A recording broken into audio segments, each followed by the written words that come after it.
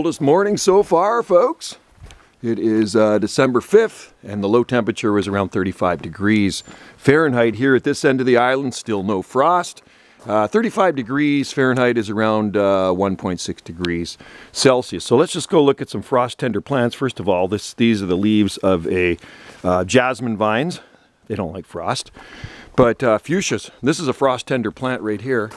And hummingbirds absolutely love fuchsias. These ones are still blooming. And once you get a frost, these guys are toast. So there's still some flowers on this one here. You can see here.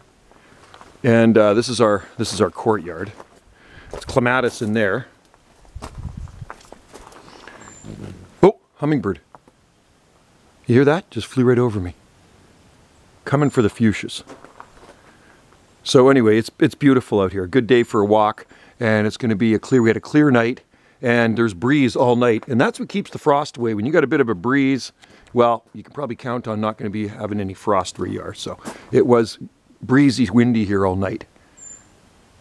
Slight breeze. You could hear the wind chimes going all night, so that's a good thing. And I knew we wouldn't have frost, so makes for a happy garden. All right, guys. Thanks for watching. Hope you guys are having good weather too. We are into the first week of December here on the northern end of Salt Spring Island.